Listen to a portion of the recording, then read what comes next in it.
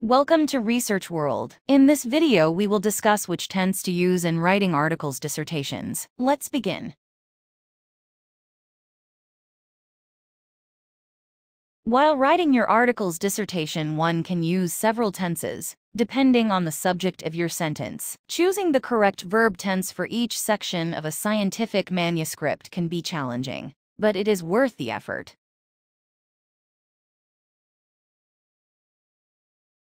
While providing background details, use present tense. For example, the Green HRM is already known for its efforts to improve the environment-friendly practices. When the research activity, use simple past tense, present perfect tense. For example, the study focused on multiple aspects. The framework for green economy has been developed. When describing methods, use simple past tense, active or passive. For example, we carried out a series of statistical tests. When presenting results, use simple past tense. For example, results indicated that the green HRM practices are not fully being implemented. When stating conclusions, use present tense. For example, this indicates that there are multiple factors in following green HRM.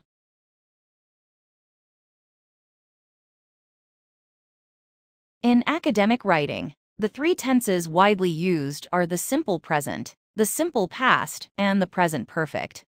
Simple present. Use the simple present to describe a general truth. For example, insurance companies usually provide coverage against future perils.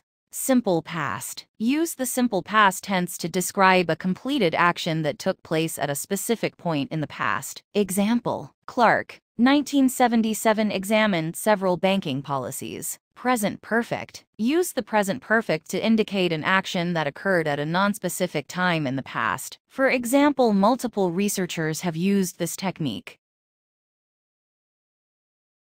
Use past tense when research methods or results are discussed using researcher's name as the subject. For example, Kumar, 1999, developed a set of instructions for determination of the indexes for benchmarking. Present tense is used when commenting on a researcher's work, discussing their results, and drawing conclusions. Simple past tense should be used in this section, as here you discuss the work experiments that you have done. Example: in the selected geographic areas for the study, 20 random focal plants were picked as points for the experiments. Present tense should be used to refer to any tables, figures, or illustrations. Example: Table 01 above shows the relationship between. Past tense should be used while reporting your results. Example: we observed that there was no significant statistical difference in two groups. Simple present tense should be used to explain diagrams, figures, tables. Example: Table 4 above demonstrates.